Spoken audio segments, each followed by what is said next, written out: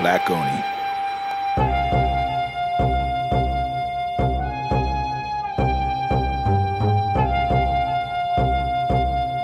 You're now listening to the Black Oni podcast.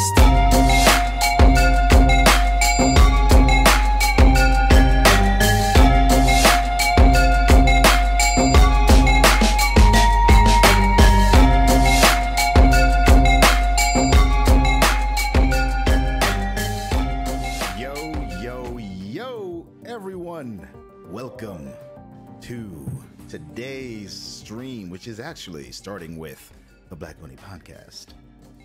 I'm very excited to be back here doing the damn thing. Before we go on to explaining my own excitement, expressing that, I want to ask my guests here to introduce themselves. So we'll start on my right over here with the audio lover. Tell us who you are, what it is you do, what you're up to. What's up, everybody? That's right, I'm the audio lover. Basically, I just play games. I also help build cities and a whole bunch of other things like that, really. What I've been up to is just trying to get back in school and take these classes. So that's it. That's what's up. What are you going to school for? Right now, I'm doing a certificate, professional certificate program for geographical information systems, basically mapping, map analysis, things like that. Nice. All right. And Dream Manifested. Yo, what's good, y'all? Y'all already know who it is. This is your boy Dream Manifested, where we manifest your dreams nightly. Hey. Gotta put that smooth voice on real quick. But as you know, streamer extraordinaire, but not really, because we getting there. Hey, but that rhyme though, because we do rhyme all the time in that right, audio lover. We working on stuff. Huh? That's hey, you supposed to just roll with me right now. All right, bust me out later. But yeah, so just been getting back into this consistent streaming thing, you know. It's rough. We got music cooking and working on photography and such. So that's what we're doing now. Hey, I love it. So obviously you can see the links right there for their names. You can check them out on both Twitch and Twitter. That's where you can find them. They also have links to all other stuff on there. So make sure you all are following each and every one of these gentlemen I have on here with me. We did, Thank you. of course. That's the perk of being on the show, is that you get to do some self-promote and get some more people invested in what it is you do. And that's one of the things I love about doing these podcasts, is that it gives the guests an opportunity to reach more people than they may have been able to before. So with that said, yeah, go follow each and every one of them. They're awesome people just in general, let alone their content creation, you know, music going on, poetry, you know, streaming, et cetera, et cetera. For those of you who don't know, for whatever reason, you're watching the Black Oni podcast, and I actually want to take a second real quick just to explain what the Black Oni podcast is in a way, because I started my gaming career as like JBlaze06. And so Black Oni podcast was supposed to be like part of the company podcast type of thing, but then I became known as Black Onis, and the name never changed. So it's not me being pretentious, like, oh, this is my podcast. It's, you know, it's this whole thing. So whether or not we continue calling it the Black Oni podcast or not will depend on a number of factors. But this is a gaming podcast where we bring you gaming news, analysis. We give you our own thoughts and impressions on the things that are happening in the industry and ways that we can move the industry forward by talking about it, by having conversation and discourse and all that good stuff. And I like to have a number of different types of people on the show. Chris Itioru was not able to make it. He wasn't able to get someone to cover his shift. He works on Sundays usually, so we had to kind of scramble to get a few things done. And the video, the audio, all of it, the whole podcast is running a lot later than it was supposed to because of some technical difficulties that I had to deal with. Talk about that right now. Say it again. You ain't gonna talk about that right now, but it's all good. Yeah, we in this. You know, As long as everything comes together. That's right. That's right. We got there, and that's all that matters. Got there, exactly. The last time y'all saw Dream Manifested on his show, he did not have nearly as much hair as he did. Well, he had cut it, and then he didn't cut it, and he started growing it out again. It's been a while since we had a cast, so it's been a long while. It was all a dream manifested. So as y'all see, the episode is called Hiatus. What's that? And we are going to jump right into our icebreaker. I'm actually gonna hold on. Let's see. I'm gonna do an actual icebreaker. Yes. You can actually do that now. That's right. You like that? The icebreaker of today is, what has been your biggest accomplishment since last year? I think that was the last time there was a podcast. Interesting. Wasn't ready for Should I that. go? Yeah, go ahead. All right. So, my biggest accomplishment has actually been entering this GIS certificate program, as well as actually starting my own YouTube channel. Finally, this year I did it. I haven't posted in the last 2 weeks only because of how school is really pushing on me right now. But I promise I'm gonna get you more content soon. My first stream, my first actual series is the Roundaway Futurist. Basically, it's talking about all futuristic things that's happening with policies, technology, AI, robots, all that in between. And been able to make some more music. Got a couple of people listening to it. Dream actually is working on some stuff with me, so we'll see how everything goes. Love it.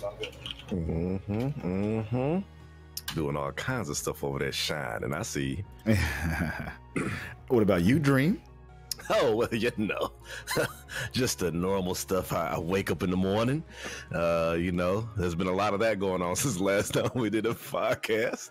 But for real though, just moving back. Since the last time we did a podcast, I have moved back out on my own. I recently just moved back to Georgia at that time.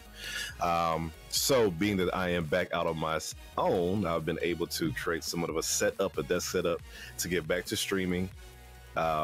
In terms of photography and videography and music, all of that now for me has kind of been combined into one thing. So most of the avenues that I would have that was really just my musical ends have also turned into opportunities to take photographs and get better at that craft as well. So plenty of those things will be popping up to the forefront here very shortly, especially now that I've gone legit with my Adobe products and I can edit my raw files now. I mean, what? Who said that? I mean, he's always been legit. Oh, what? That's crazy. Hey, the statute of limitations, baby. I'm good. That's what's up, though. Yes, sir. And what about you? What have you been doing since the last time we casted?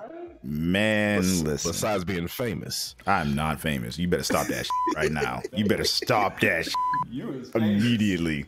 I am not famous. I have just been working on this comic book. It's still not done yet, but I showed stream a little bit of what I've been doing yesterday. I did it's supposed to be a quick stream, but it ended up being a lot longer.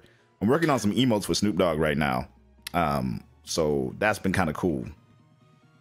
And I have a gig out in Montreal in a few weeks. I'm going to be flying out there to do a keynote on online accountability, essentially, and kind of helping to fix some of the system that's going on right now with people just being able to do whatever the hell they want. So I'm going to be a part of an ongoing research and Clout chasing. Say what? Clout chasing. I ain't clout chasing, man. Listen, this is a nice little paid opportunity gig. You know what I'm saying? Not you. I'm saying you're talking about people who clout chase. Oh yeah, man. We can talk about that. we can have some conversations about that shit. But yeah, it's a really dope opportunity. I'm really excited for. If you can change the name of the podcast, you can send your version of the intro without the vocals. Yo, I appreciate that. And first of all, let's do a shout for everybody who's in chat right now. This is the first time we're doing a podcast in a very long time. We have Get It Gilmer in here, Brichetta, Creative Mind 9, IR 528, Think Dank, who actually did some of the he did the intro audio for the official. So when you guys hear it on iTunes and hear it on Spotify, when you hear it on YouTube, when you hear it on all those platforms, it's on a whole bunch of other platforms now too. That very intro part with the beat is done by Think Dank. So shout out to you for doing that. And PyCon Fusion, Alvion here as well. Got to give some love to everybody out here. Everybody who's talking. Oh, Alvion, that's my little my dojo clan member. Welcome, Hey, welcome, Hanzo. I like it. I like it. We got some sirens in the background. People be getting shot out here. Yeah. Someone just said I sound like the GTA FM radio. So yes, I guess we're in San Andreas right now. That's currently where we're hosting this podcast. Yeah, no. Yeah, no. But yeah, that's kind of the gist of some of the stuff that's been going on for me. Since last year, I also was I was on the most virtually and physically attended panel at TwitchCon. So I led a panel there about branding, and I had DJ Knight, DJ Tech Live Pro, Quesadilla, and Frisk on that panel with me, which was a really awesome opportunity and showing, people took a lot out of that and able to meet up with a lot of really cool people. I've become Warframe partnered since then. Humble Bundle partnered. Like, there's a whole bunch of stuff that happened. Talk about it. Yeah. Talk about it. A whole bunch of stuff happened since then, and I won't go into too much detail because we do want to get to the rest of the podcast. But for those of you who want more of what we're going to be giving you today, we're trying to do this only for an hour. I will continue streaming after this. We'll be playing some Division 2 and then probably a couple of other things. So I don't know if the two of you are down to play some Division 2 or not, but Nah. We'll see what happens. What time I get back from washing clothes. True. Class stuff. Because IR what is it? IR 528 needs to come on and get us some more of them levels. I'm only in World Tier 2. So you want to go ahead and jump us up there to that 5? We get raid. He's trying to get raid ready, man. He's trying to skip ahead. We gotta get raid ready, baby. Oh my god.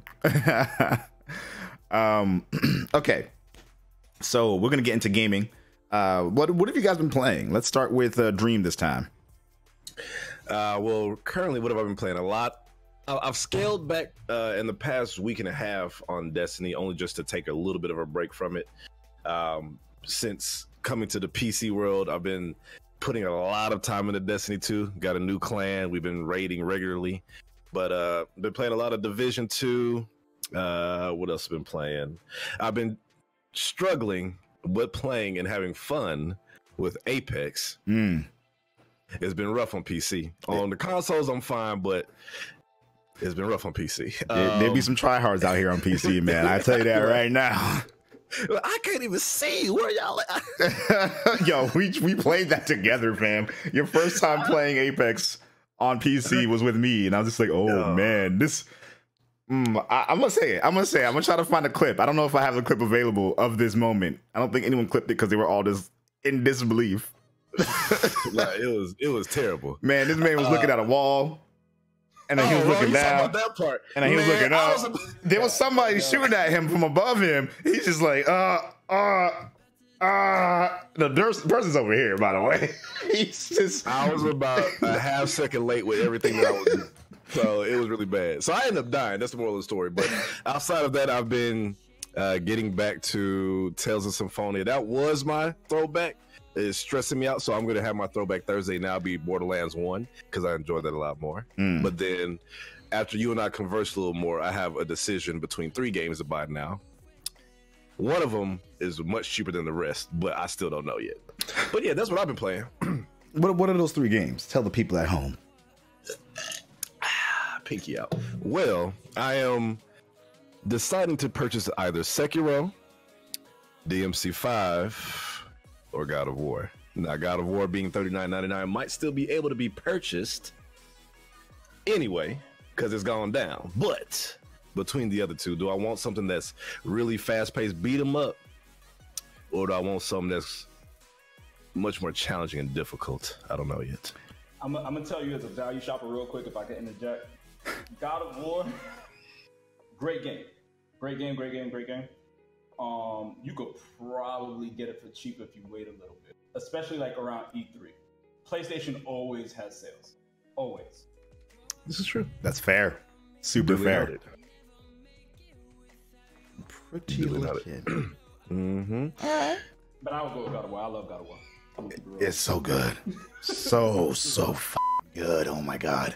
And I played 1 through 3, man. I played all of them up until this one. You waited this long, so. Exactly. Did you play Ascension? I had Ascension. it was okay. Okay. All right. It was okay. The multiplayer was fun sometimes. Okay. For about 20 minutes, you know? The only reason I didn't like Ascension as much is because everything they advertised about it was supposed to be this like emotional journey of like, well, nah, there's nothing emotional about that at all. It was less emotional than 3, and 3 was just like him being fucking pissed off, just like, but right, Audio Lover, what you been playing?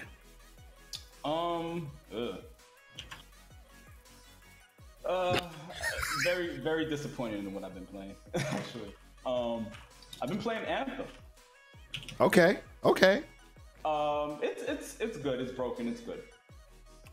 Story is good. I play a lot solo. I do play like with teams and stuff like that. I got people to play with, but I like going to the fort solo because you could kind of conversate with people. I just wish that those conversations meant something. Yeah. Yeah. Like it had a real purpose other than just conversations. I don't like that about the game. I mean, for them making this game like for 6 years or whatever, and I think the bulk of that was them creating these conversations and things like that. I think they should have allowed those conversations to manifest into something. Like there's this one part where you have a conversation with someone who owns a marketplace shop, and you have a decision on whether to help her link with someone or not. And I think that conversation should have been able to allow you to open up her shop other than just keep walking by her shop and then give you certain things based on like having it be accessible in her shop, certain things based on your conversation with her. Right. And it just wasn't that. But the conversations in the game were pretty good. The combat's actually good when it works. When it works. When it works. So not a game I'll tell you to go grab right now, but definitely I want to see what it does in a year. Yeah. It's been a little while since I've played it. I'm showing a stream right now a little bit of footage of the last time I was playing it, but it's a game that has like weird, as you can see here, some like performance issues, especially on PC specifically. Like there are two things that kind of piss me off the most about Anthem.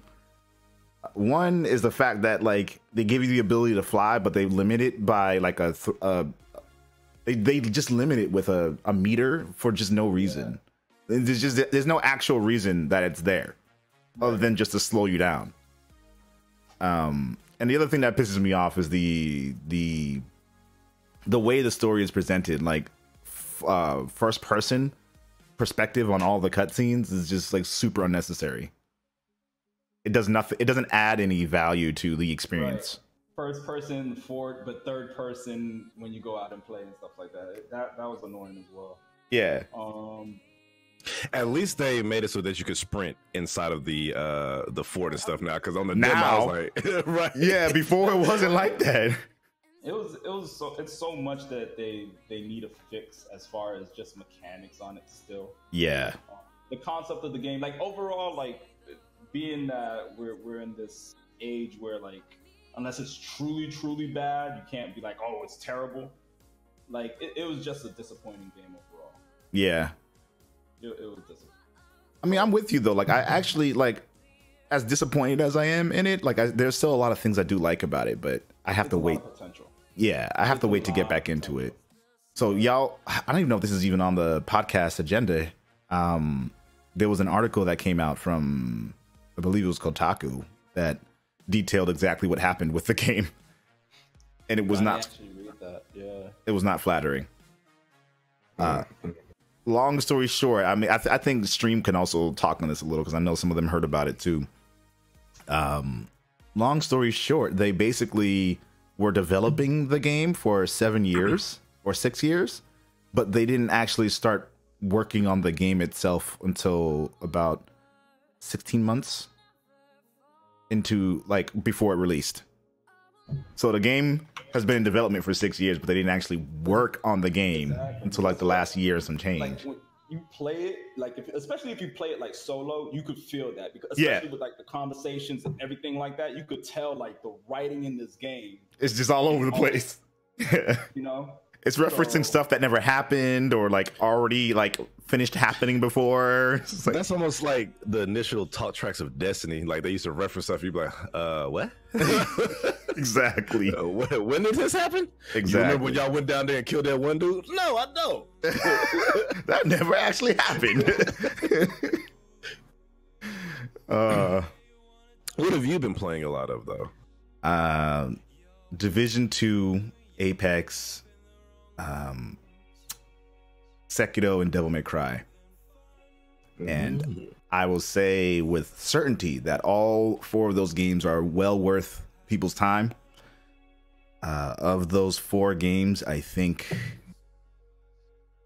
I've played Apex the most of all of those games, but right now, like, there was a time where I was playing Sekiro and I was just like, man, this game's pissing me off too much to like really encourage other people to play.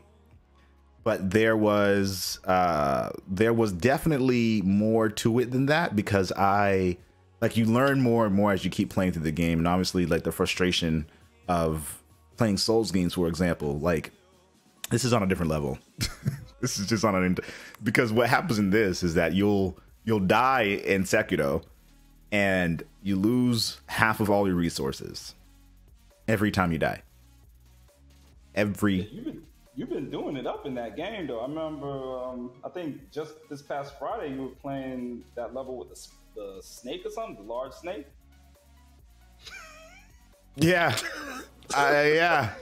Your face was priceless on the stream, too. Man.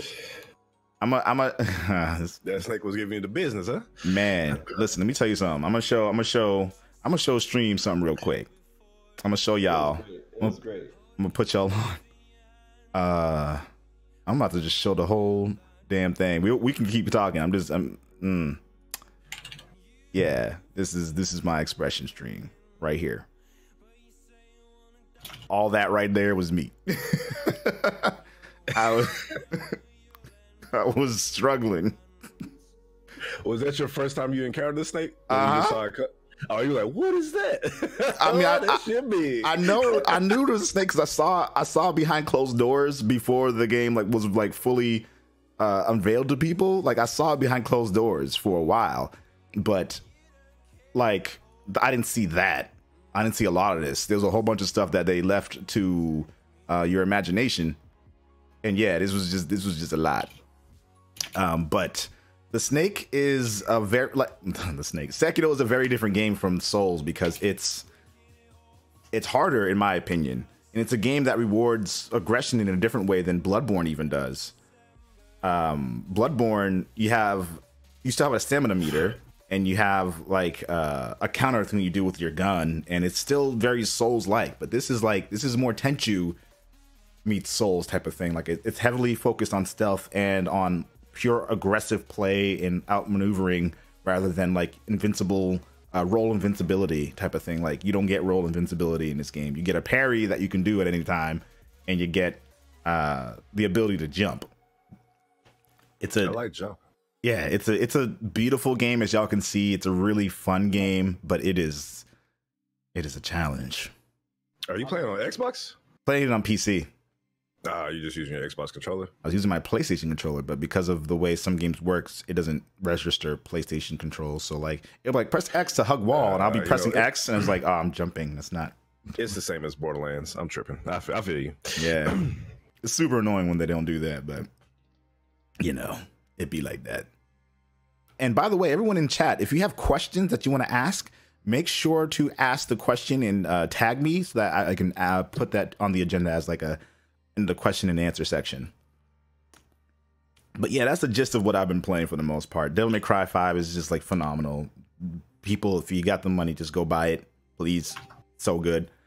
And yeah, I think that that covers the stuff that I've been mostly playing.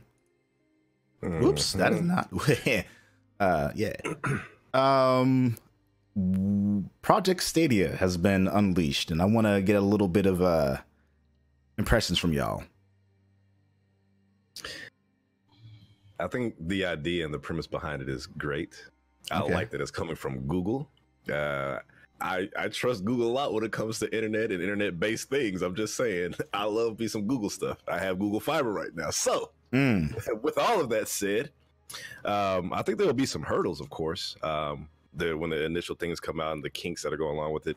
I mean, but they've gone so far as to develop an actual controller for it. It looks pretty good, and it looks like it has the best of both worlds between an Xbox controller and a PlayStation controller. And if they're really trying to gear and give us the ability to have a 4K 60 frames per second gaming experience for those people that maybe don't have that kind of access to it, I think that's a really good thing. I definitely agree. How's your experience with Google Fiber been? Great. Of course, like for my PC, it's been amazing. For my consoles, as with any internet provider you have, regardless, they always have their internal limitations. But as far as doing things on my PC, whether it be my PC or laptop, Wi-Fi versus Ethernet cord, a big difference, but both of them are consistent regardless. That's what's up. I've been a huge proponent for Google Fiber, even though I don't have it. I know that Google has been about, people having the ability to freely and openly use the internet the way they want to use it, and they have pretty, from what I hear, fast speeds available to people. So that is a dope thing. And they. So what the thing is, they're supposed to be spreading a lot more than what they are. I guess they didn't realize how costly it could be to change the whole infrastructure for it. That's part of it, yeah. And so that, because like even just Georgia alone, they were like initially, we coming out here, and then like I go back to the site and like half the list is going like, wait a minute, hold up. Y'all supposed to come out to me. At least now that I've moved, I'm in an area that has it. But they also work very quickly in terms of fixing any kind of issue. So audio level, you have experience in this kind of field in general, kind of working with the city and getting provisions and et cetera, et cetera. So tell us a little bit about the challenges that Google has in terms of implementing Google Fiber and consequently anything that's going to happen with Stadia, because go ahead. Yeah. So basically, I mean, for you to do anything, it takes permission, and then depending on the state you live in, you got to get state permits, and then local city or county permits, or whatever the case may be. And just like out here in Florida, they were supposed to come out to Tampa, and Tampa and Jacksonville are like one of the two regions in Florida that is kind of like an all-inclusive county and city kind of a deal. So it would kind of be easier for them to go to those areas rather than, let's say, South Florida like Miami, where you have 3 different regional municipalities on top of your local cities and things like that to try to get permits for. So just to come down to South Florida, it would take them almost forever. And then the competition don't want that. So it's all about the lobbyists as well. That's all I'm going to say about that. But as far as Project Stadia is, I'm very interested to see what they do with that. To me, I don't think they're betting on their Google Fiber infrastructure. I think they're going to be betting on 5G. Because I see that's I'm getting a lot more permits and things for that. That's a lot easier to go through. Because you don't got to, dig trenches and things like that. You just put a pole up next, kind of a deal. Yeah. A lot of the pushback has been the frequency and how the pole's been going up, the distance and things like that, because of you're talking about more data. You need the poles to be closer together. And that also depends on policy around your municipality. Like even my municipality, we're kind of looking at that. We have it at a mile separation, but these things they're talking about half a mile separation. So it's going to be interesting. honestly, because you know, even with 4G, you know, you've seen the type of technology and apps we got with that. I'm betting on Project Stadia as far as the concept. The platform itself, I think it all depends on not so much the infrastructure, but the content. We know PlayStation and Xbox kind of has similar things, and they have a longer library, even as far as exclusives are concerned. Oh yeah, definitely. So, you know, it honestly, it all depends. I found it funny that when they were talking about their technology and the hardware they're using to stream this kind of content, they were comparing it to current generation, being it like twice as much as current generation. But we all know the Xbox, the next Xbox, the next PlayStation is going to be, you know, way more advanced. So I'm trying to see, you know, how it compares to that. Yeah, I feel that. I am in a similar boat where I see a lot of potential, but like the fact that internet just isn't that strong everywhere is kind of a huge deal when it comes to being able to fully implement this and being able to reliably play like a fighting game, for example, where every single frame matters. Every single link you do depends on the consistency and the consistency of those frames themselves, and being able to not worry about latency. Like, what I'm kind of in, like, I want to see how it works as far as the controller. The controller is actually connected through Wi-Fi directly to their servers. So I want to know the kind of concept of how two controllers would work to bounce, you know, as far as input output translates with that. I think this type of technology works well with single player games. Because they were also saying basically based off the controller and it being Wi-Fi, when you move from platform to platform, whether it be like the PC, laptop, or whatever have you, anything that's Google based, like you shouldn't have to go through reconnecting. It should automatically sync up, which is dope. It's very dope. How? Yeah, and like how close do you need to be to the source too? Like right now, my Wi-Fi is in another room over there. Like if I'm playing over here, is that gonna now be an issue for me to just play at all? Right, or is it gonna try to pick up whatever else you have closer? They probably should get an Ethernet plug in there too, huh? I mean, right in the back. That would be nice. I want to be hardwired. Hardwire all the way to a different room. That just sounds crazy. Ridiculous. Yeah. Ridiculousness. Yeah. All right. So Mitzi had a question. Yes, we're gonna. I put it into the. I put it into the last section of it. So we'll answer all questions that people have at the last part of this the podcast. Speaking of last part of the podcast, we're not there yet, but there are some PAX East highlights that we can go over a little bit, since we are on the topic of talking about. We talked a little bit about Borderlands Stadia stuff that's coming up, blah blah blah.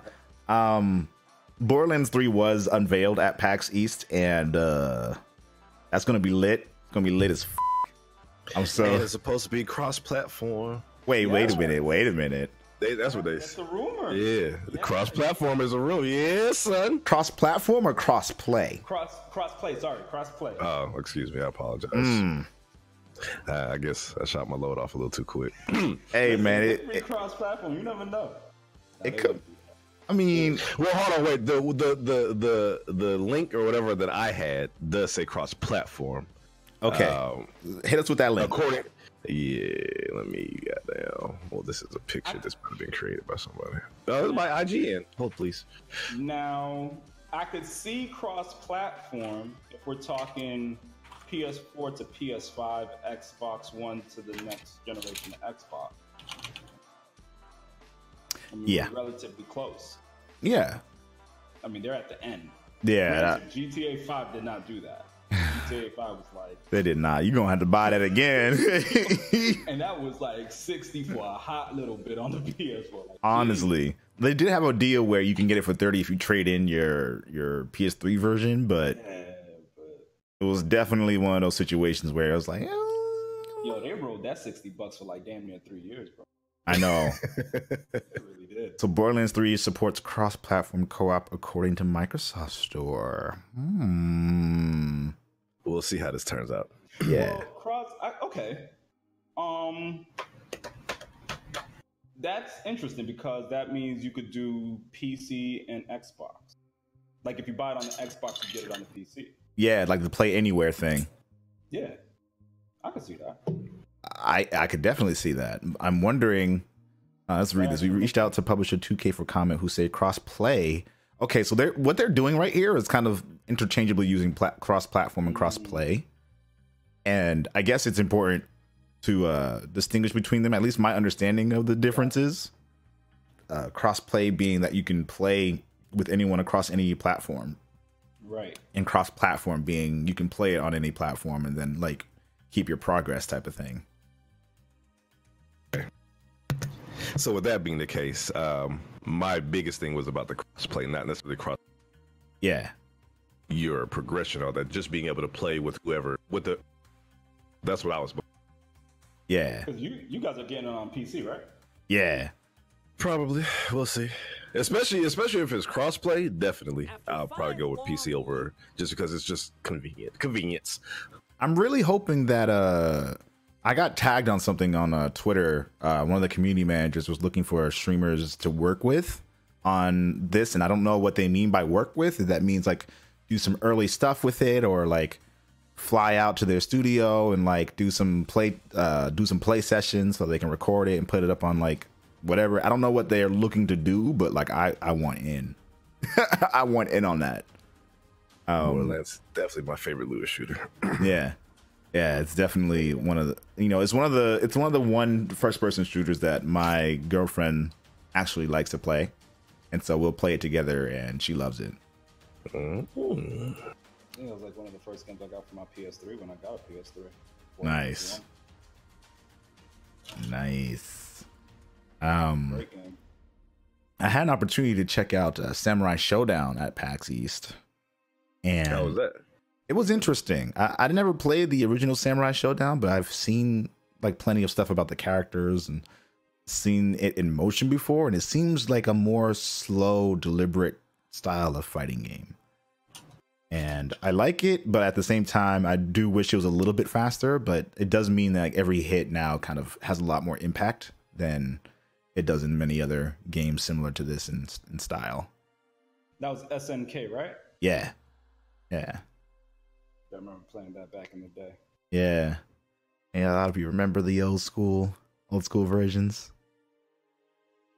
Was there any other things that stood out to you from PAX East? I was watching it through stream a lot. Mm-hmm. Some of the audio kept cutting out, videos missing, things like that. Mm-hmm. One things I did get to see was Streets of Rage 4. I didn't even get to see that while I was there. Tell me about it. I'm interested. I like it. I've been a big Streets of Rage fan. That is couch co-op is great. Mm-hmm. We need more of those. Yeah, we do. Yeah. I mean, the only thing about this one was that it was only two people. You only get to pick the guy and the girl. I remember like Streets of Rage 2 and 3, there were like 3 to 4 characters to pick from. And being that this is the 4th iteration, I kind of wish you did get maybe 4 players to choose from, and even being a 4-way couch co-op kind of a game. But other than that, I liked it. Okay. That's what's up.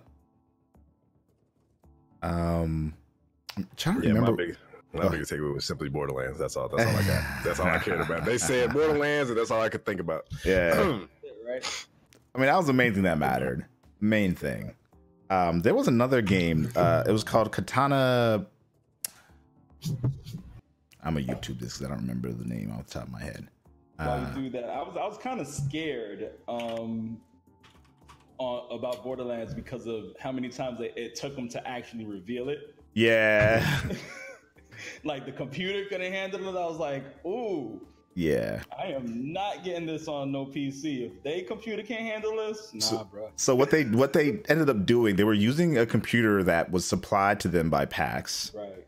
And then they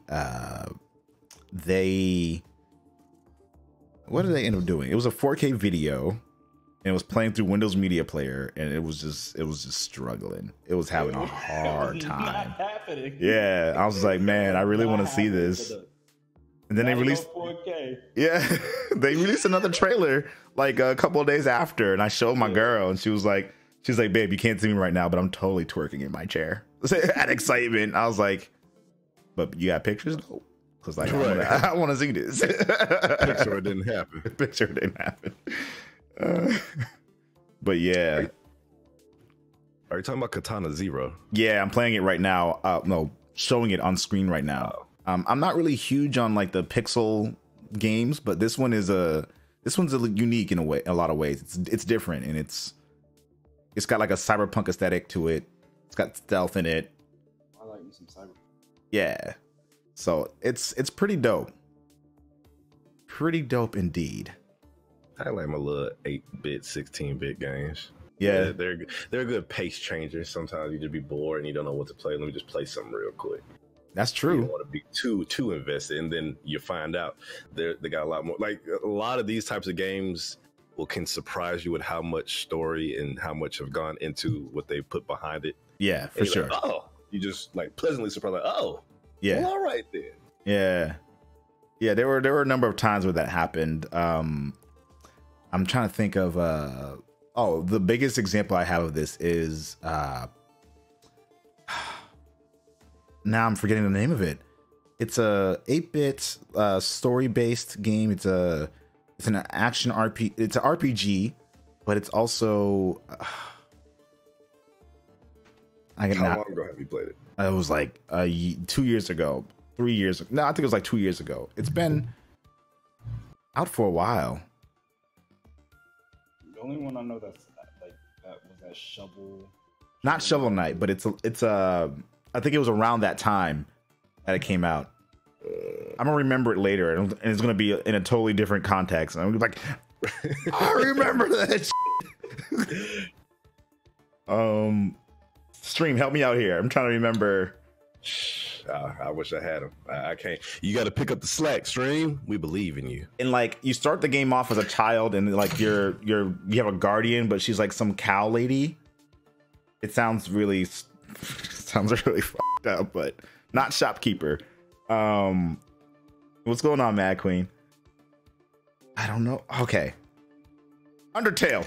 Yo, this is why I fuck with you, girl. This is why I fuck with you, because she knew exactly what I was talking about without me even remembering what the hell I was even. All right, and it's funny because I have Undertale and I've played some. And yeah, it is like it's surprising. A lot going on. Yeah, there's a lot going on in there.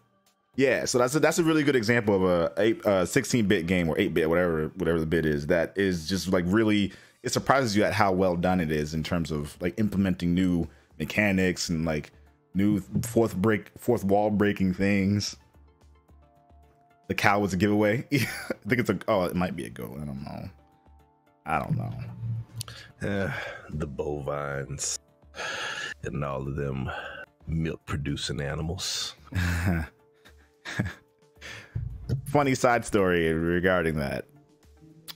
I was drawing yesterday, and you know, I mentioned I was doing some emotes for Snoop, and one of his emotes is 2 of the emotes had to do with milk, because he likes to kind of make fun of people that he's like, you know, beating in games. It's like, oh, you gonna cry? You need your milk? Need your milk, baby? So he'll say stuff like that. So like, I literally went on Google. And I don't have safe search on, because why would you ever have safe search on? We grown out here. I typed in anime milk, and I did it off screen. And there were definitely lots of NSFW references in there. So I'm glad I didn't do it on the screen that everybody can see because, yeah. Yikes. That could have been embarrassing. I mean, I wasn't mad, but I was just like, I'm just not trying to get banned on Twitch. You know what I'm saying? Like, that's all it was. But with that said, those were the kind of highlights from PAX East from me. And Stream, feel free, and people on YouTube and Spotify, mention us on Twitter. What were your highlights of PAX East? What were the things that stood out to you as really interesting and cool experiences? I want to know what I missed. Exactly. Let us know what I was there when I missed stuff. Like, let us know what we missed so we can figure it all out. You know what I'm saying?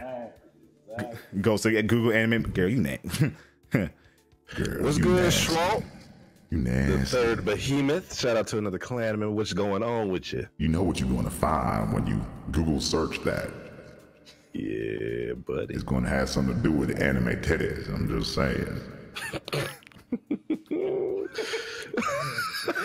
I'm just putting the information out there for the masses so y'all know what to expect if you type that in.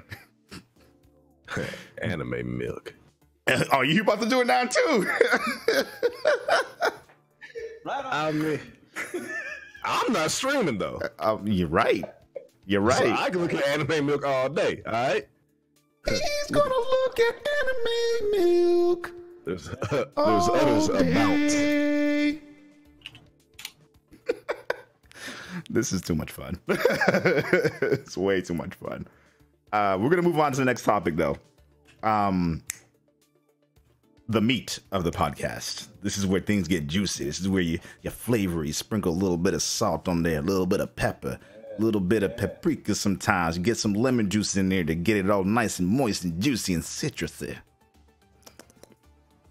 What is the most important factor as a viewer for gaming content on Twitch and YouTube? And a little bit of context for those who don't know, I actually put a poll out a while ago asking this very question, and there were two things. There were 243 votes. Holy shit, didn't realize. Humor and engaged community were the top responses.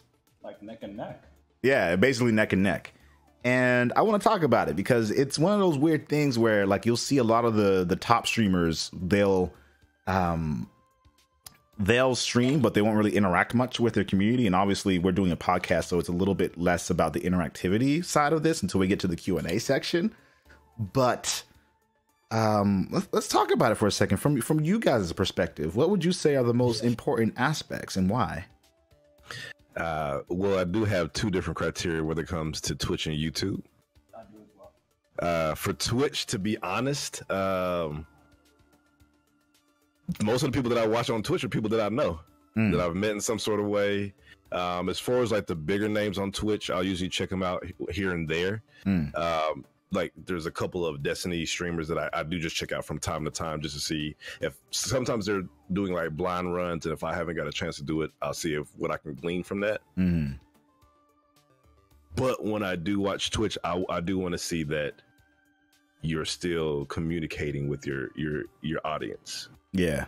So some of them get so big, and I don't think it's a knock or anything, but some people, and it gets hard to maintain to a degree, but you get so big where you just get caught up in the game and you haven't said anything. It's like 30,000 text threads, but nothing, you haven't acknowledged anything. You can't do that. And then for YouTube, it's just really as far as what I watch on YouTube is always usually informational. Yeah. But they have personality. So that's all. And I find it's really, YouTube and Twitch in terms of like the method of entertainment, the style of entertainment is just so different because, you know, YouTube, there are very few YouTubers who actually go through and look at all their comments. Like they put it up, they'll respond to like the first 10 and then just be done with it, which is like, I get it. It's fine. Cause you have to kind of like step in and step out, go out of your way throughout the process, to like respond to everyone. Right. But with Twitch, like the whole reason why Twitch is a thing and why you do it on Twitch is because it's a live experience. It's a live stream.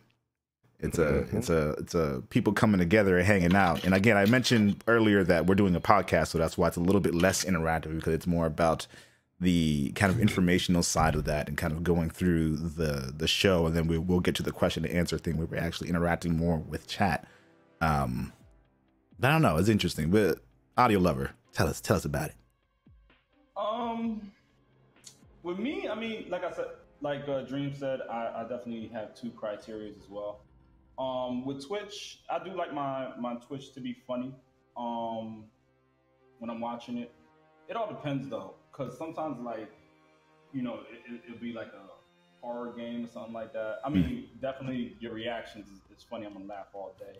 But if you do something stupid, but when I watch someone on Twitch, it depends on if it's like a role play.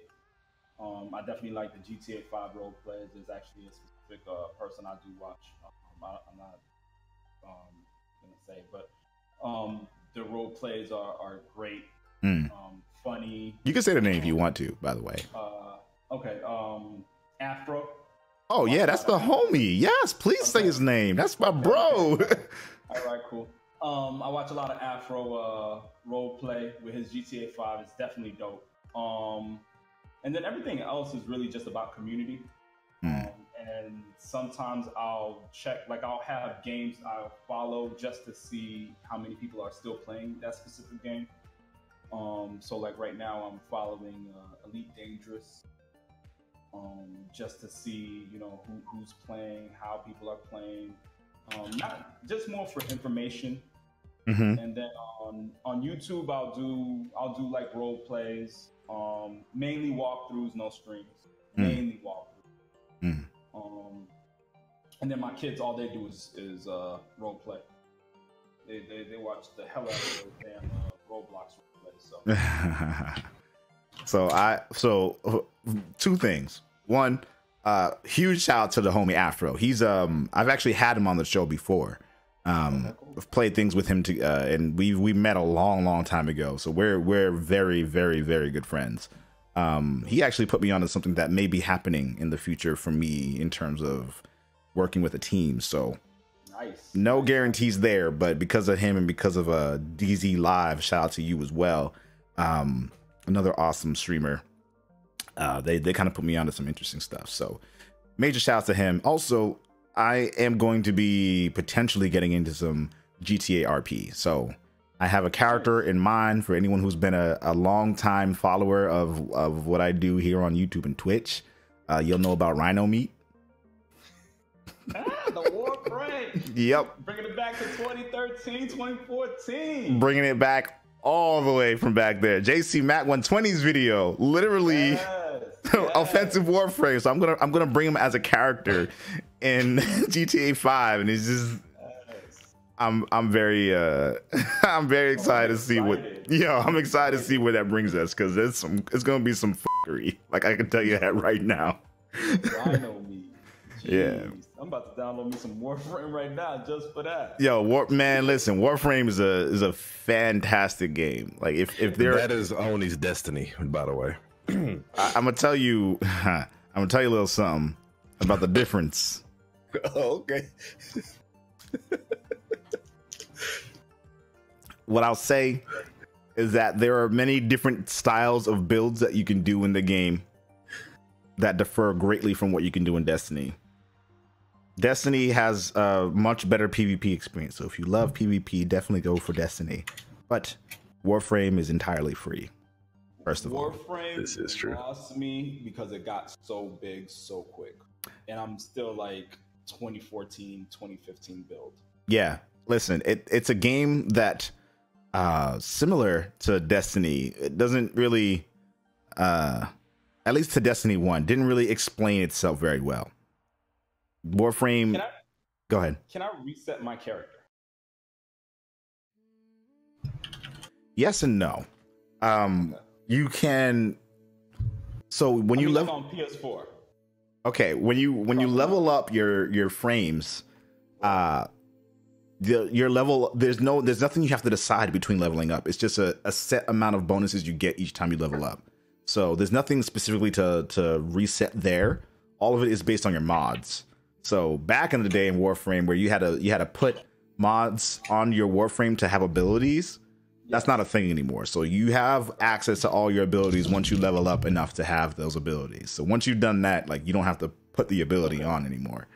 It more so comes down to the modifications that you put on it. So you can reset any of that stuff. So you can literally you can swap stuff in and out whenever you want. If you want more health, you can do that. If you want more strength for your abilities, you can do that. If you want some like quirky other perks that you can add on top of your abilities or augment, you can do that.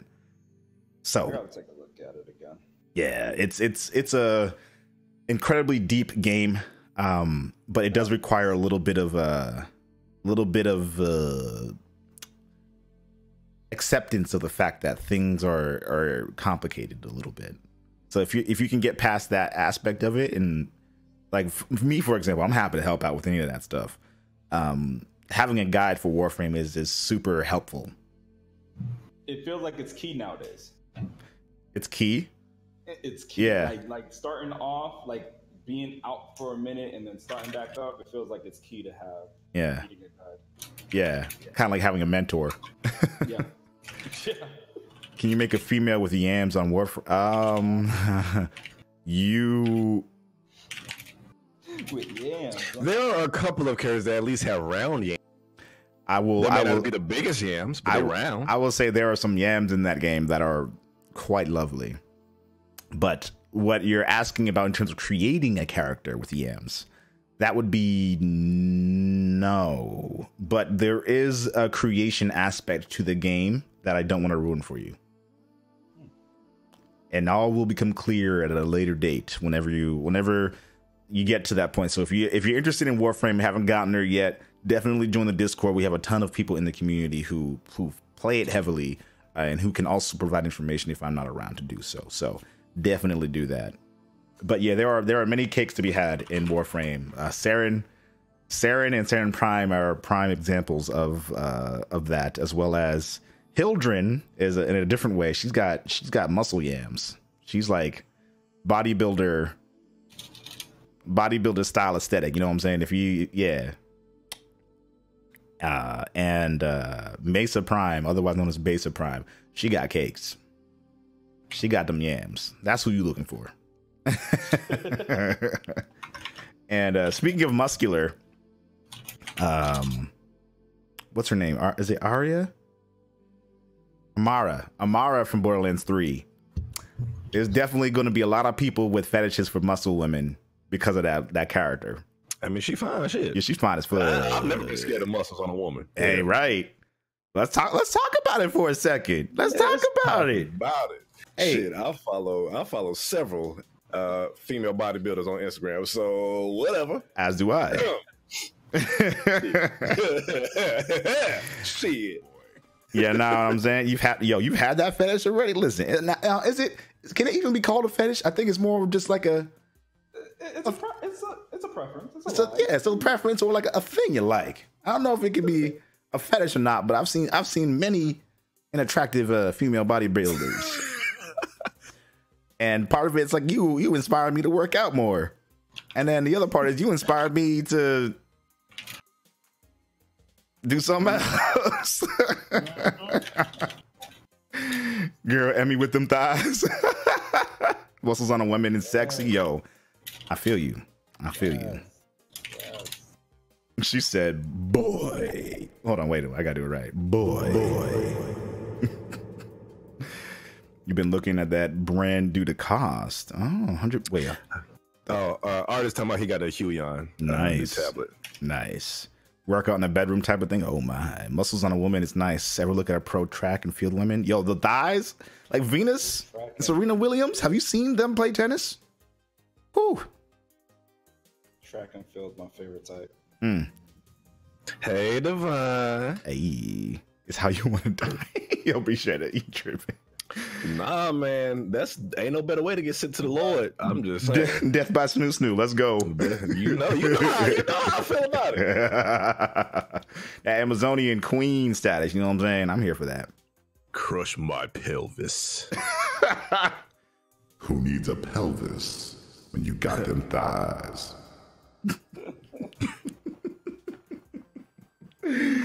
Oh boy. Attention passengers, you have just boarded acid train. Chugga, chugga, chugga, chugga. But moving on from that, we kind of went on a tangent a little bit, which is a beautiful thing. Let us know in the comments below what your thoughts are in terms of like watching content on Twitch and YouTube and what's important to you as a viewer. Moving on from there, totally unrelated.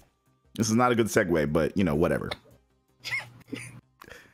Is Capcom back from the grave? Everyone's pressing F to pay respect. Yo, press F to pay respects, please and thank you. All of those information, all those important things. What does the F stand for? Fuck. Yeah. I'm sorry, I don't have an XLR. I can't myself for saying this all the time. I apologize. That is not what the F stands for at all. That's not even close. You know what? I'm gonna do you a favor, right? I'm gonna YouTube it for you. Would YouTube it? Press F to pay respects.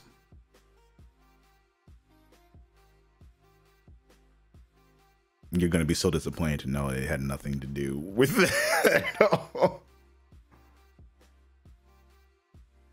What is this? What? Oh, that's booty.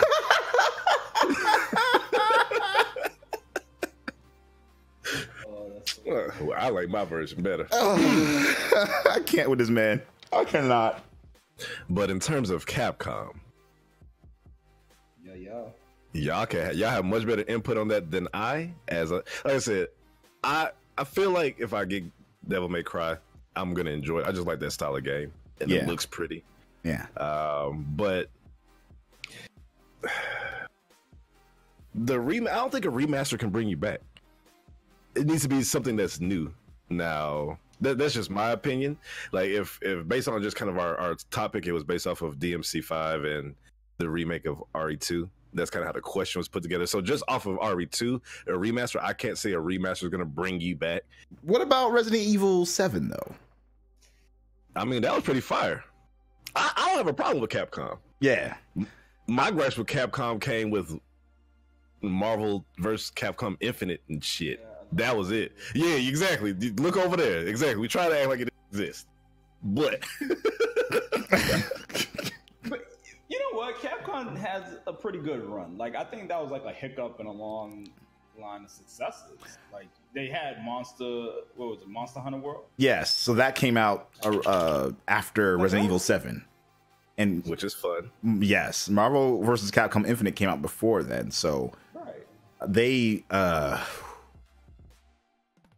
since then, like they literally haven't really had much in the way of success up until Resident Evil 7 launched.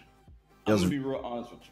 Go ahead. My bad. Go ahead. No, I was just gonna say, like, it was there were a lot of games that Capcom was releasing that were like utter garbage, or just not great, not to the caliber of what I remember Capcom being growing up, like Onimusha, Dino Crisis, Mega Man. Dino Crisis.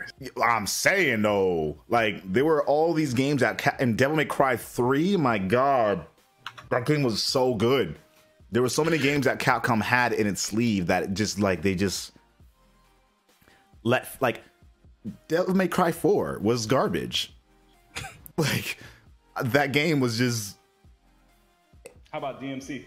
DMC wasn't garbage, but it was an unnecessary reboot. It was a reboot that literally no one asked for. Like, if they had just called it a totally different property, I think people would have liked it more. Recepted it, yeah, it would have been. That's how I felt about Advanced Warfare. Oh, you think? Like, Advanced Warfare, if they didn't call it Call of Duty, I think people would have liked it more. But because it was Call of Duty and like it just was very, very different from Call of Duty. And I what this bullshit? Yeah. Now the reason why I say it with Devil May Cry is because like they changed elements of they rebooted the story. So like I was fine with like a combat rehaul if they were to do that, but they changed the story like to be something totally like detached from what it was before, and it was made even more unnecessary because there were a lot of unanswered questions from the previous Devil May Cry game 4, which I told you was garbage, that they could have just spent that time like clarifying. They ended up doing that Devil May Cry 5, and like that's all they needed to do. I mean, I like DMC. I think the marketing could have probably been better. I don't know. I feel like it's like how DC and I'm throwing it to the movies, but how DC is handling their extended universe right now. Oh Lord, with the Joker film and all this other nonsense they're doing. If they could have done something like that, like, listen, this is just a reimagining our interpretation of what Devil May Cry is to us. This is a homage and a thank you to the fans here. Check it out, whatever. I think it probably would have been receptive more than they made it seem like DMC was going to be the new point for the franchise. And I think that's what people didn't want. Yeah. I think ultimately what's going to bring Capcom back, because this game always comes up every time we talk about Capcom, Oni. Deep Down. Bro, and shit like that, like everyone was like, "Ooh, that shit look like it's gonna be great." What is it? Oh, that is where is it? It's nowhere. It ain't nowhere. 2013. Like, yo, where is this game? Not coming. It's the crackdown of Capcom. I don't mean to shit on Crackdown 3, but at least Crackdown came out with 2. You know what I'm saying? They came out with 2 before they start having issues. No, that's what I'm saying. Crackdown 3, like, it was that game.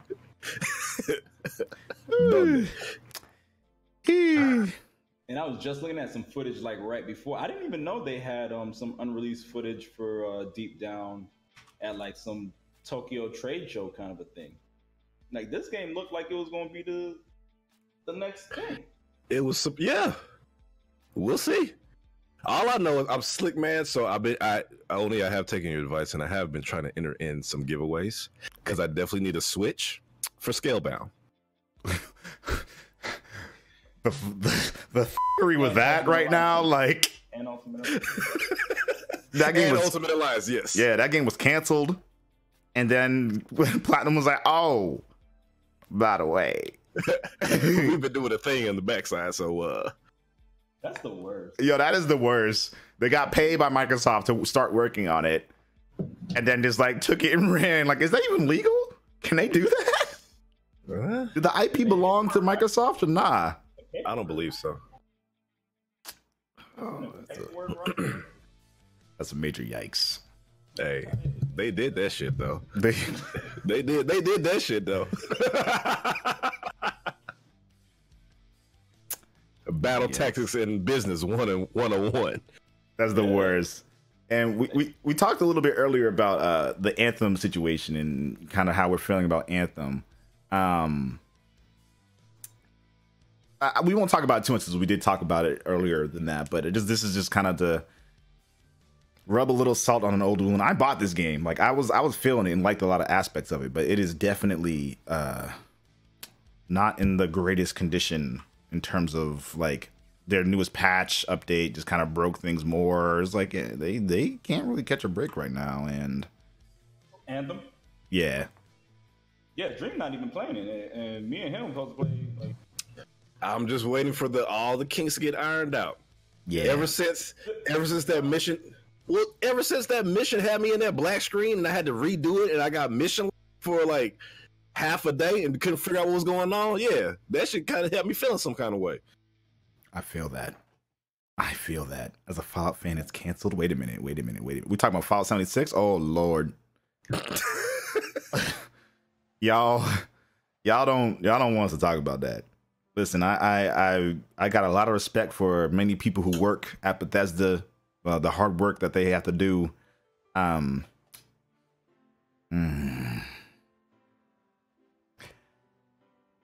I've got nothing. I can't even articulate like how it makes me feel to like see that game in the. I don't follow the Fallout situation. So what happened with 76? Because Fallout 4 seemed like it was like the success and they were riding high, and then all of a sudden, like 2 years later, they come out with 76, and it's like, yeah, Fallout 4 was it had a lot of redeeming factors, but it had a lot of things that pissed a lot of people off. So as a diehard Fallout fan myself, the main thing that pissed me off about that was the illusion of choice in that game. Some games do a better job of making you feel like the choices that you make will have an impact on what happens. And a lot of the choices you make in Season 1. Precisely, like that was a really great example of like how choices can shape everything. This game, Fallout 4, gave you dialogue options that when you selected them said something that wasn't what the dialogue option basically was. So like it was a very confusing way of like handling conversations, just basic conversations with people. And it also like a lot of the choices that you could make in terms of like impacting the story were things that like in previous games, they were always like a third or fourth hidden option because you had your speech level up and you were able to actually navigate the situation and like make people see reason. There was none of that in this game. There was none of it. So those are my biggest kind of gripes about Fallout 4 aside from like engine stuff. Fallout 76 was an exercise in it was just ridden with a ton of bugs, user interface stuff, like connectivity stuff. It's an always online game. There were no actual NPCs. Oh. Yeah, there were no actual NPCs in the game. So it was all automated recordings or other players that were the NPCs of the entire experience. And like, they literally copied and pasted the dragon animations from Skyrim.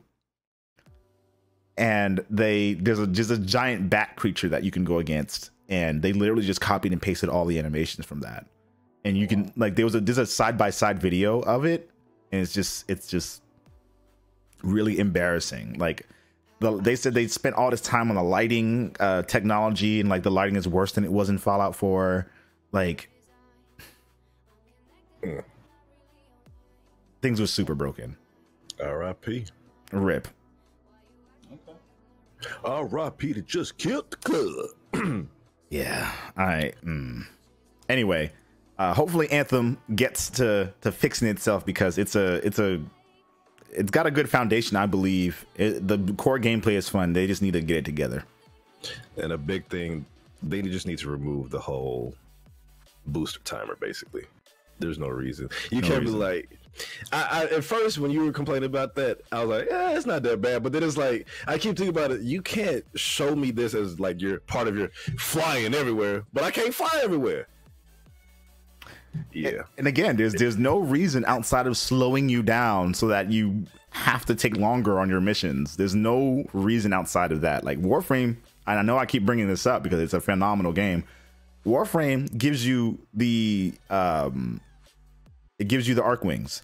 And you can literally just, on open world missions, use it as much as you want.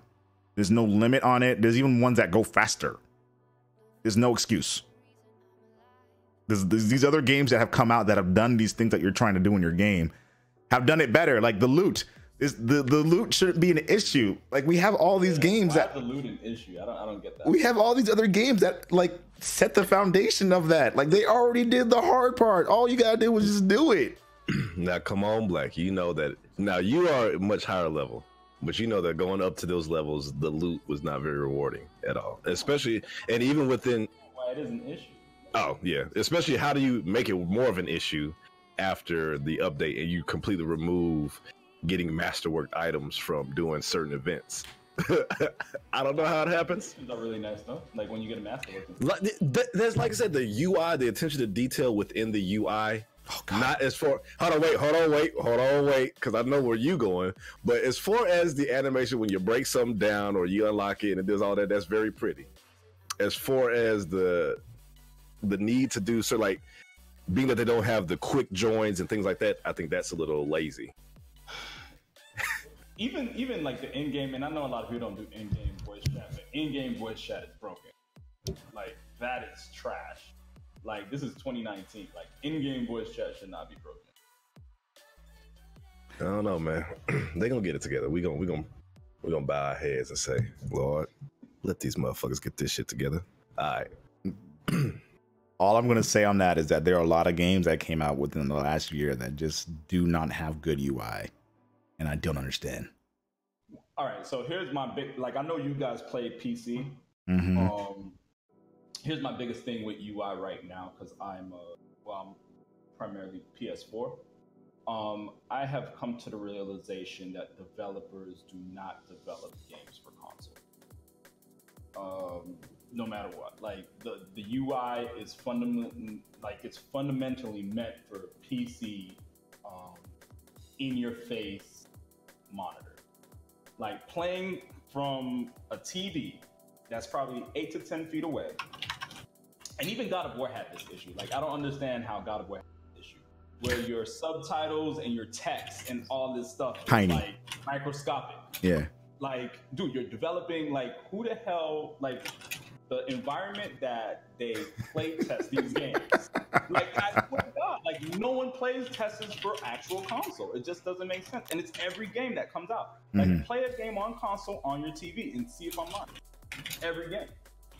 Yeah, you gotta be playing in like 1440p or 4K to like actually be able to see, because it's so small it'll be blurry. I promise you, even if you played it, like, even if your TV was that capable and you're 10 feet away, I don't think you're really like out here reading. And then who the hell reads like 2 pages on a freaking TV screen? Yeah. Don't put that on a freaking video game or a console, dog. That's not what I'm trying to do. You're not wrong. I'm not trying to do that. I think Destiny was great at that when they did the app for the lore. Yeah. They had all the stuff you needed to read on that. Like, I think Anthem should do that, because Anthem has way too much stuff for you to be reading. Just to get into missions in Anthem, like, you just have to go through this whole elaborate system of like clicking on things twice, and like the Division does the same thing. Like, why do I have to click on things 2 or 3 times just to like go to it? Why, if I want to invite friends, I gotta go to social, and then I have to go down to the list, and then I have to double click their name, and then it opens this whole other shit on the side. And then I have to go to invite. I can't press it once. I have to press it twice. Yeah. All right. So after that, instead of just clicking to just go to the next section, I have to actually press, what was it, tab? Or I don't even remember what the button is anymore. You have to press something else to go back a layer. What you were doing, like, why is this so complicated? Why can't I just click on an open slot on my friends list, on my group? Open slot. Click, invite person. Done. Boom. Why do I have is this to log out? What?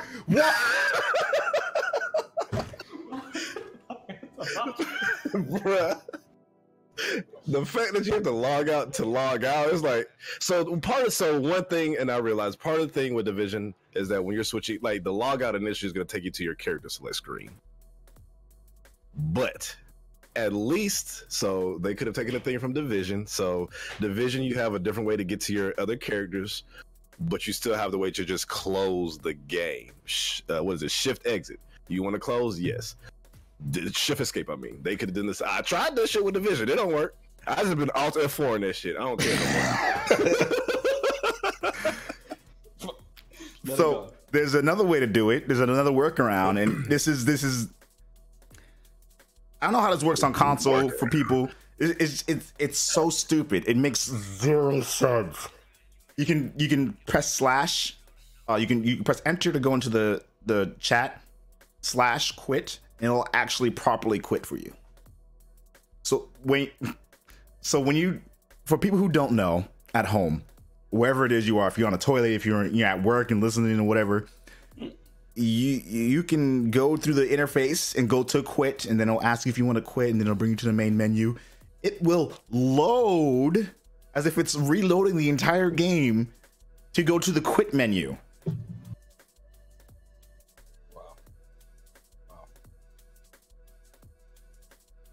Bad UI in 2019 and 2018. This is what I'm talking about. This doesn't make any sense.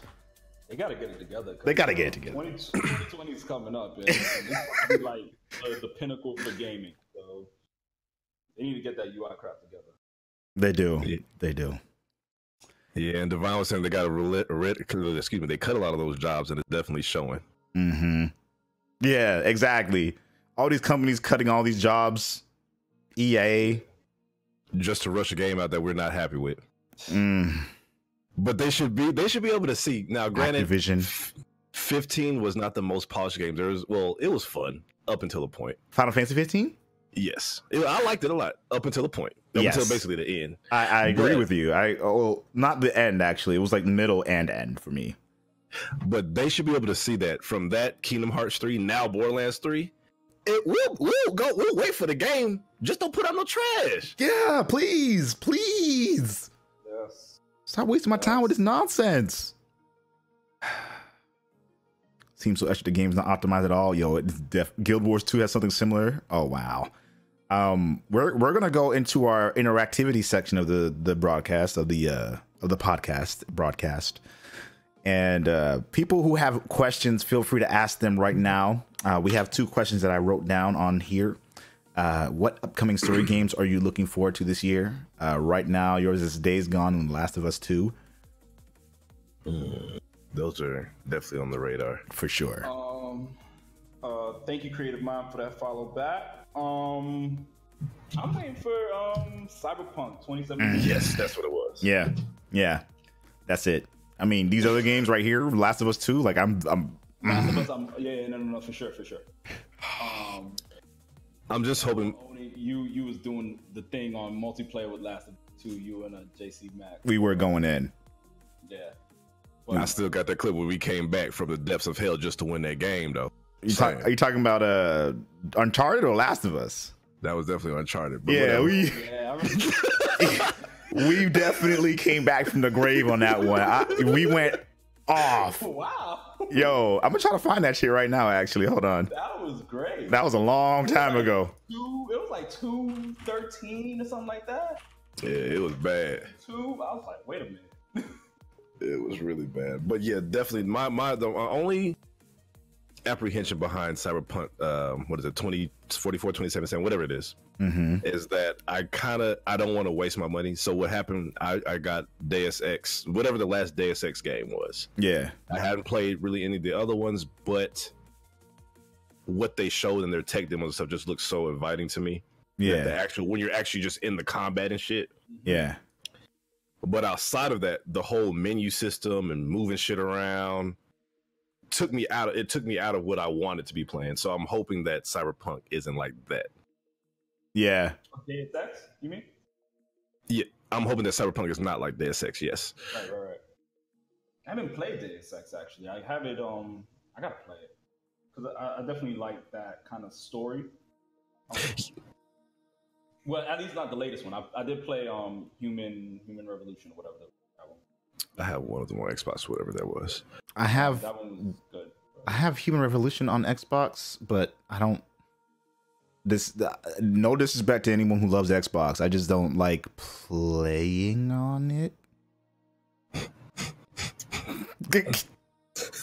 I'm just being real. I have a Half the room leaves. I have Deus Ex on Xbox One, and I never finished it though. And I think I actually ended up getting it on PC as well. So I do want to go through and actually play it because I had a lot of fun playing what I did play of it. We'll see. And that actually might be going back to what Black said earlier about the UIs being basically made for PC interfaces mostly. Yeah. So like just going through that menu might be something I can stomach a little bit better on a PC because it's quicker to get to and go through.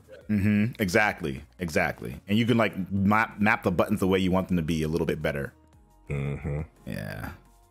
Listen, I mean, I'm gonna give you like, I want to get. I hope they're mindful of console players with this Cyberpunk, because the last game, I think that was truly mindful of, and overall everything, like all these console games, overall they play well. And I have really good vision myself, but it's just so hard to like read certain things when you have so much to read. I don't like that, and I feel like when you're talking about these action adventure games that's involved in reading like little journals and messages, things like that, I just hope they're mindful of that kind of stuff. Right. the last game to really do it well was Destiny 1. I think God of War kind of missed the mark. They did put out a patch to fix that. Even Spider-Man a little bit, but Spider-Man just didn't have, it wasn't so much reading involved in that, so it was actually good. But yeah, a game like Cyberpunk, you could tell you're gonna be involved in looking at quests and reading things and trying to find things out. So I just hope it's a really good game. I mean, I'm gonna wait as long as it takes. Same. I don't want another Anthem. Yikes! Yo, yikes! Yeah, that was slick. Anthem like legit hurt my feelings. Yeah, it did. It really did. But you know what? I'm not even like I'm mad I actually went and bought it because there were warning signs throughout, like the alpha, the beta, like it legit gave you warning. It was like, listen, like if you the game's coming out in like a few weeks. They were literally putting this stuff out there like, listen, bro, if you buy this, it's on you. Good, because this is what you're getting, all right? This is basically the game right here. You're not wrong. One of the other questions was, if you had the choice or power to delete part of your memories, which game would you guys delete just to play it again and feel that joy again? That's a really good question. Wait, what was that? The question was, this is from Brigitta, by the way. Shout out to you, girl. Love your face.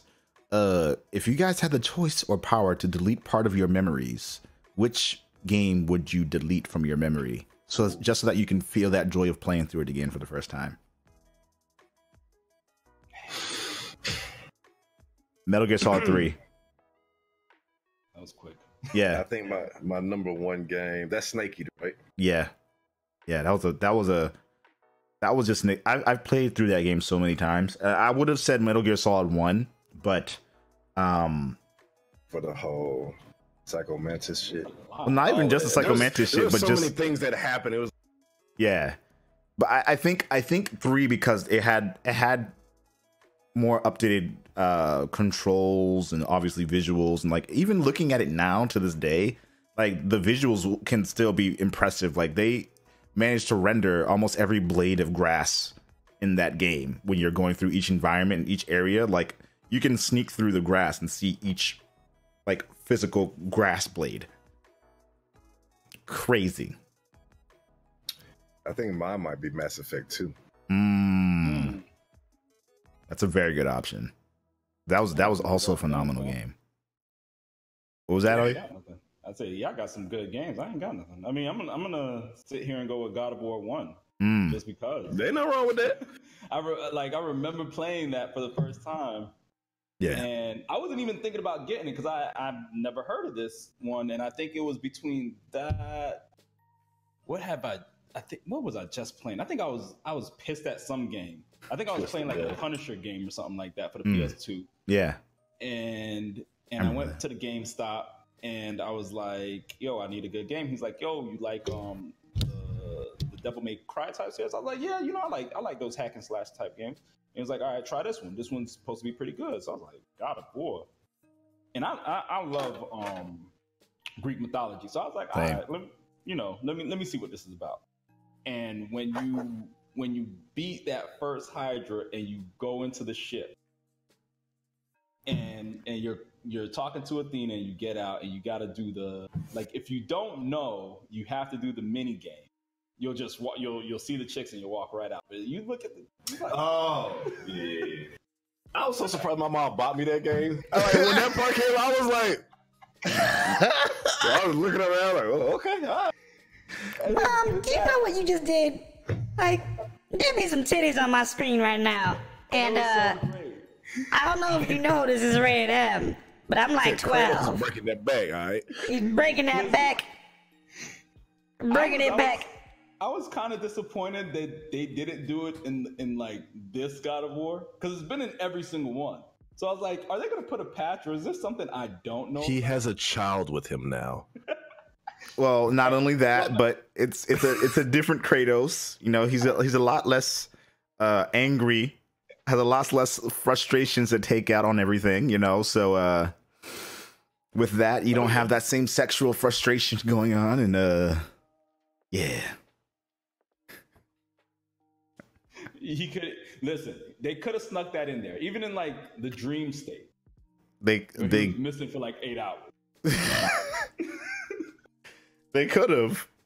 You know, I'm glad. I'm honestly, like, as much as everyone here knows, I love me some titties. It was a great game. I'm glad they didn't. I'm glad they didn't this time because, for sure. Yeah, it was a different change. Well, Dream ain't played it yet, so he don't know. We might be spoiling something. What are we talking about? Nothing actually. Next question. Next question. Yes. Don't worry about it. We ain't ruining nothing for you. We ain't ruining nothing. So we have some other answers in here. Uncharted 4 from PyCon Fusion was was his option. That was a great game as well. I'm so close to finishing that one. How are you not finished? Because you too busy playing Destiny. Nah. Well, hold on. That was a good game. I think was I still in Arizona when I was playing Uncharted 4? I think I was. I think that might have been toward when I was getting ready to move and stuff back to Georgia. That one again. But I was like on chapter 15. That one, yeah, you're close. That one was really good. It is. Simone was whooping that ass, boy. Oh, I love me some. Was that a name? Simone? Nah, you talking about damn it. Someone with an S, ain't it? Yo, Nadine, bro. Nadine. There we go. I don't know where the fuck Simone came from. You got some love on your mind, boy. I tell you what. Hey. Ivan says the G.I. Joe game. You gonna have to be specific. Like we talking like Super Nintendo G.I. Joe? Or we talking like the movie, like the movie? Trying to erase that out of his mind completely. Oh yeah, I think he actually is trying to erase it, not so that he can relive it again, but just so he can erase. I don't know. It might have been a good game. I don't know. I ain't played. I'm not gonna. I don't even know. So we're supposed to be erasing a game so that we can play it again with the same initial enjoyment that we had. Yeah. And Artist My Voice says Dark Souls 3. Okay. Very good game. Very good game. Shit, I could throw Bloodborne in it too. All I know is, like, from when I played Bloodborne, most of my experience with Bloodborne was co-op, just because I had a lot of friends that had it, so we just played through it. Mm-hmm. But like one of the best moments, I think I had partaken a little bit in some parsley. And like there's one section of the game, like you're coming down a hill, but on top of a house, there's an old dude. And I was still fucking with the controls a little bit, so I actually slapped him. Like I slashed him a couple times. And he turned into like a crazy ass demon possessed werewolf. I was like, oh! Yep, I know what you're talking about. I know what you're talking about. You gotta get the on up out of there, buddy, because that's a yikes. He was like, have you lost your mind? I was like, ooh, yes, I have. I'm sorry, I'm not. So you called it, brother. You called it. Yeah, hell no. See it? We got another option, Splinter Cell. It's another really good game. I don't know if you mean Splinter Cell like the first one or like Chaos Theory, because Chaos Theory for me was like probably my favorite one. Was that the one that was kind of you had the option to not be as stealthy? No, that was a different one. And that one you definitely needed to be stealthy or you would get shot and die. This one, it was the first time they did aside from Pandora's thingy, I don't remember if that had co-op or not, but this was the first time it had like full story co-op with it. Okay. And that was just an amazing experience. I had the initial Splinter Cell and it was very fun. But at the time that came out, we were probably in 8th grade or something like that. Yeah. I did not have the patience for some of those missions. That's fair. That's fair. Some of the missions, like you really like sitting in the shadow for a while, wait, like I don't have the patience for this anymore. I'm about to just shoot this motherfucker right now. I have a gun. Let me use it. So now my new plan is how can I shoot somebody as soon as possible? That's Metal Gear Solid 5 for you right there. It's like, oh, I see somebody. You know what game? Assassin's Creed 2. Okay. That was a really good Assassin's Creed game. Game in general. Yeah. Ezio Auditore, his story was freaking epic. Yeah. His swag was impeccable. His sister was my favorite character. Yeah. Claudia. Yeah. She was freaking amazing. And then she, well, I don't know if anyone's played it, but just how she built herself throughout that trilogy was, Yeah. that was a really good game. I agree. Persona 4 from Kesa saying, okay, I never played Persona 4. I also still haven't played 5. I haven't. I'm gonna get to it. Just haven't done it yet. You got a lot of games to play, man. Bruh. Yo, my backlog is ridiculous. Bruh. If I could show you what my backlog looks like right now. And the thing is, y'all got PC, so I know y'all was ridiculous. Like PS4 is, you could get a ridiculous backlog on PS4, but PC, I know it's worse. Yeah, because I just subscribed to Humble Bundle so that I can like have more games to give away to people throughout streams, and this is gonna be a problem. It's gonna be a problem. Skyrim, yo. Oh, Skyrim. Yes. I'm gonna tell you, Divine does not help with that because she's always telling me, "Oh, this game is having a great sale right now." I'll be like, "Huh? What? Do I want to get it?" Freaking sales. Yes. Kingdom Hearts 2. Yeah. Another question: is there a game you want a sequel to that you have no idea, that you have an idea of how the story should go? I have a bunch. We could probably erase not Metal Gear. We could probably erase Andromeda, maybe even 3, and just make a new 3 for Mass Effect. All right, I'm gonna say this about 3. Almost everything was Gucci about 3 except for the ending. Like in my opinion, 3 was dope. 3 was dope except for the end. This is very true. Yeah. So maybe just tweak the ending. Tweak the ending. You know, 3 was the first time I played. Happy ending though, or y'all just mad y'all made those decisions and that. It didn't matter which decisions you made, really. That's when he was talking about games not really honoring the decision that you made. That was the first thing that popped up to my head, really. Yeah. There were a lot of scenarios in that game where it was just like, oh, you might have selected this, but we don't give a shit right now because we're gonna do this instead. Someone gotta go. You know what? Listen. Because you know what? What was it? Walking Dead season 1 does the same thing. In a way, yes. In a way, no. What do you mean? Some of the characters end up living. I'm talking about the end of Walking Dead season 1. Yeah. When the start of episode 5, when you have to make a decision, and you go.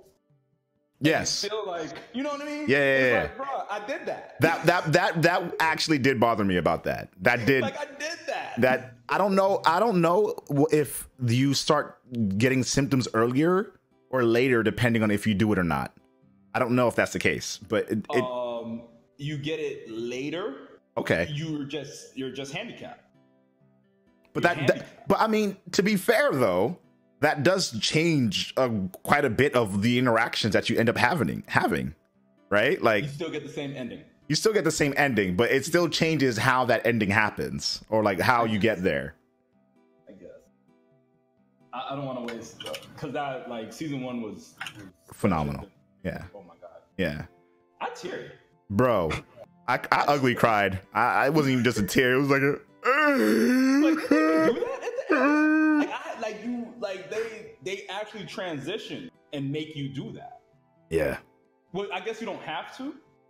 Like, you have a choice, but I did it. I said, you know what? I don't want you. I don't. Anyway, but yeah. Yeah, I feel that. So one of the other questions from Ivan, he said, I lost it now. Hold on. Wait a minute. Yeah. So which game would you like a sequel to, and how would it go? I would say, I just had a game in mind, and I totally forgot what it was going to be. It would be Metal Gear Solid 6, and it would be with Kojima, and it would be a continuation of exactly what happened after Metal Gear Solid 5, but it would basically bring you full circle towards the very beginning, the very first Metal Gear, not even Metal Gear Solid, but Metal Gear, when you play as Solid Snake. So like transition from Big Boss to Solid Snake, and then like go through the training, and then like go on your very first mission. Like I want to bridge that gap, and I want that to be a thing real bad. All about bridging them gaps. Mm-hmm. Filling the gaps. Yeah. Huzzah! You only have a game, but you haven't played it yet? Oh, yeah. Wait, which Fable 2 and Mirror's Edge? Okay, yeah. Someone was saying Game of Thrones. The Game of Thrones, they had a Telltale game. Yeah, they did. I think it was like between season 4 and season 5. I was actually thinking about streaming it, but You might as well. whatchamacallit comes out next week, so I don't know if I'm happy. Schwamp, to answer your question about, he said if they make Game of Thrones into a game with game-changing options, would we play it? My answer is no. If it's a Telltale type of game, no. I don't particularly like those. They just haven't grasped me yet. So that'll be my answer. Wait, oh man. If it's like that. If they haven't grasped you yet, then I don't know if there's anything I can tell you, but exactly. And it's just not my thing. I've watched a few people play. That's something like that I can like. I don't mind watching it. Okay, when I'm doing some other stuff, like I'll cut it on while someone else is playing it, but that isn't. I don't like to play that kind of stuff. That's fair. I will say for sure that Walking Dead and like Wolf Among Us, both of those games, Wolf Among Us was really good. So like the storytelling in that was so amazing. Really, really good. You would love a Bloodborne sequel, yo. I feel that. I think we might be getting one. I feel like we are going to. Bloodborne? Yeah. No. I guess what we thought we were going to get in Bloodborne was actually Sekiro, right? Yeah. I feel like I don't know. Actually, I kind of would want another Sekiro more than another Bloodborne right now. The way Bloodborne ended, though, yeah. I'm trying to think about story. I feel like it would just be would it be a continuation or just be a complete story if it was Bloodborne? I feel like it would definitely be a continuation, but detached in a sense where like what From Software ends up doing is like they'll detach it from it up until a point, and then you're like, oh, this is a reference to the first one or a second one. Yeah.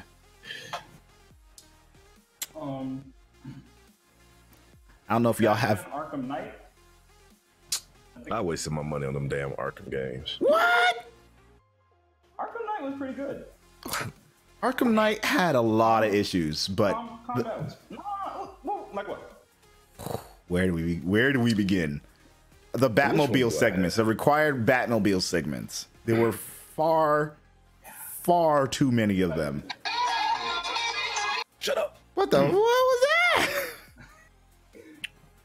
That wasn't even nothing. The Batman games have been phenomenal, except for I don't think Arkham Knight was that great. And so the Batmobile segments, that was part of it.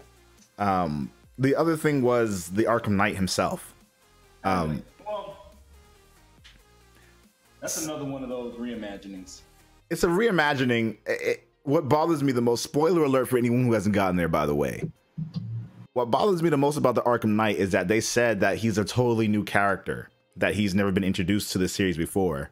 And then it just ended up being... Well, he was never introduced to the series. Well, introduced in general. Like they said he's an entirely new character, like in general. And like technically because he has a different costume, yeah, but it's the same fucking person. So like y'all just straight up lied about that. That was just a bold-faced lie. I liked the combat where you paired up with like the Robin. The combat was phenomenal. Combat was always great though. Yeah, you're right. And I like the costumes on this one, on that one. Same. I would do maybe a spin-off, like just the family, like maybe just a Nightwing or something like that. Or even Red Hood, where you get to like kill people. That'd be kind of dope.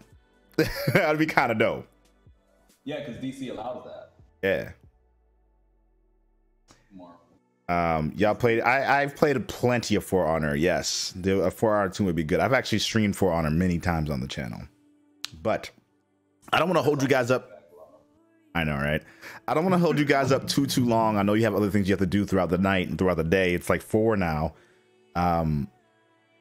First of all, everyone who's in chat right now, who's watching the stream, thank you all so much for being here. It really does mean a lot to us that y'all are listening in on this and joining in on the conversation. We're going to talk more about this throughout the rest of today in regular streaming. But for those of you, say it again. I'll be in your chat. Hey, for those of you who do not already know, my guests today are the audio lover, and Dream Manifested. Tell us once again, starting with you, Dream, where people can go to find more of you. Well, you can find me in many avenues. If you'd like to just come kick it with me as we play some games, a lot of shooters, a lot of Destiny, and some fighting. I'm a variety streamer. I play different things. You let me know what you want to see. That is www.twitch.tv/Dream Manifested. If you want to just be current with anything that I might be doing in terms of photography, that'll just be Instagram, either Dream Manifest. You can just start with Dream Manifested, and then you can find the link to my actual photography page there. And then as far as music, we might have a SoundCloud coming soon. Just saying. Ooh. Get ready for the summer. Ooh, ooh, get ready for the summer. Hold on, Divine. A Dream Manifested tape about to drop. Executive produced by Black Only. Wait a minute. This way we can do voices of all these other characters and not have to pay them. We just have Will do it. We don't have to get Obama. We got Will right there. Come on now. Shit. We can't call him Obama though. Attention viewers. I do believe that it is our solemnly sworn duty to deliver you more anime titties. That is all.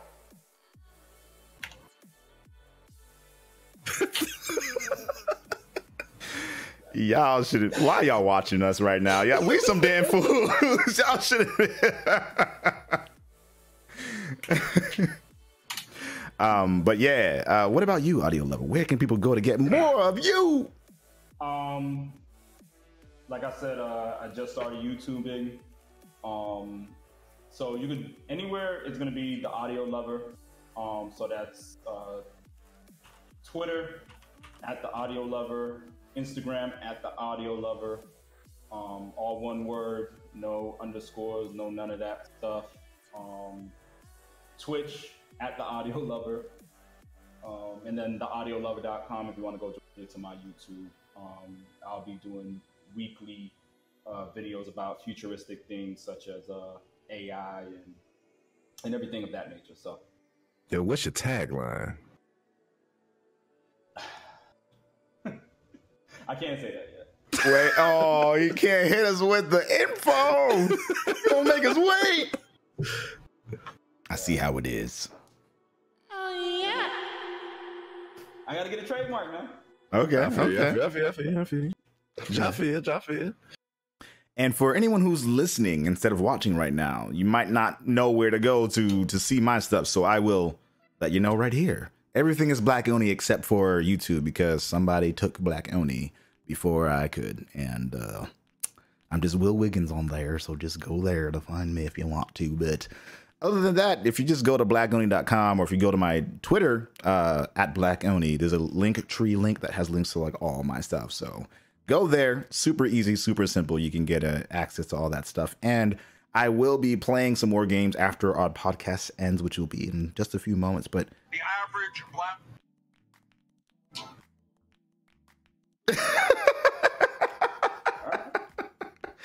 I'm pretend. Thank you guys for being here. Thank you everyone for listening in. We will be right back. Gentlemen, always a pleasure. We'll be doing this. For sure. I do want to say one thing before I go. I would be remiss. This past week, in the hip hop community, we did lose a legend. I was a major fan of him, so honestly I would be remiss if I didn't say nothing. R.I.P. to Nipsey Hussle. He was trying to do a lot for the community in LA as well as everywhere else. He was even coming down to South Florida and doing some things down here as well. So yeah, that just really hurt for the hip hop community that we lost someone like that who has really changed their life to try to make a positive impact. Yes to everything you just said. I am not familiar with his music, but I heard about what his impact has been throughout the industry and especially to the youth. And it does really suck to lose someone who had that kind of positive influence on people. Yeah. I mean, just to try to change your life around like that from a negative circumstance to really go into a positive light, and that's how your demise happens. But you just stay positive and keep doing what you do. All right, y'all. And that is it for the Black Only Podcast, episode 79. Thank you all so much. We'll speak with you again real soon.